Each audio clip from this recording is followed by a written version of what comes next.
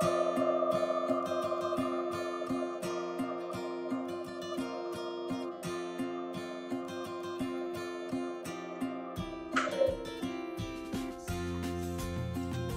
when I was growing up, I happened to tell this story to some kids that came down from an alternative school.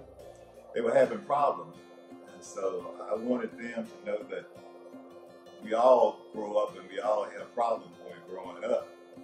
And I just shared with them some things that helped me when I was younger.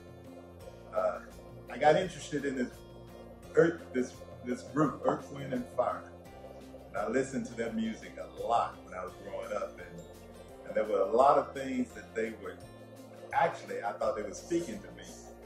And one of their particular songs they had out, it was a rap song, and they said that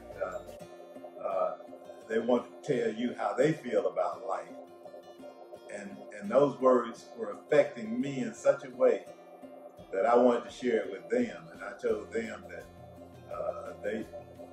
in the song, they said some things like, you got to appreciate all the things around you, birds, the trees, and the way you look at life.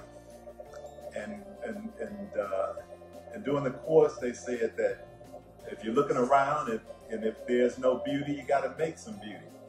And those words kind of stuck with me. As being an artist, that's one of those things that kind of stuck with me, that we have the opportunity to create a world basically that as we would like it to be.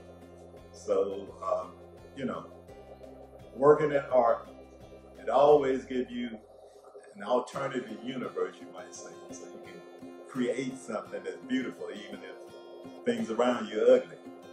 So I had to share that with them.